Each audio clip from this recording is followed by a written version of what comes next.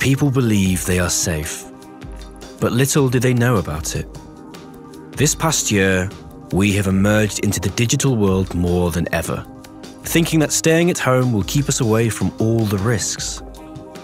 But what do we do about our cybersecurity?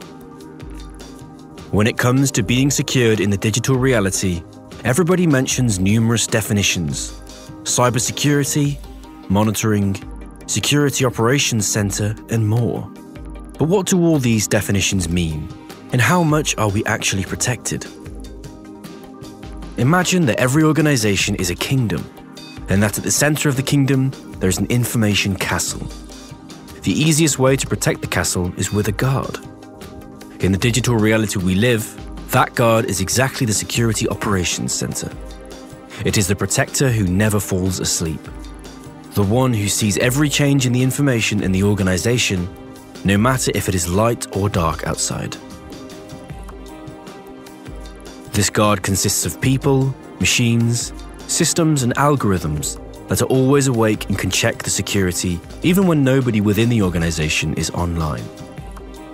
But if the Security Operations Center is not made solely for queens and kings, then whom is it for? If you are a financial institution, an insurance company, or anyone who has access to valuable data and cares about privacy, then it's for you. No matter how big you are or what you do, if you need intelligence-driven protection together with a human-centric approach to it, we can help. Feel free to contact Mnemonica at any point. We will be happy to tell you more about the ways the modern digital world is guarded and show you what a cybersecurity center is in practice.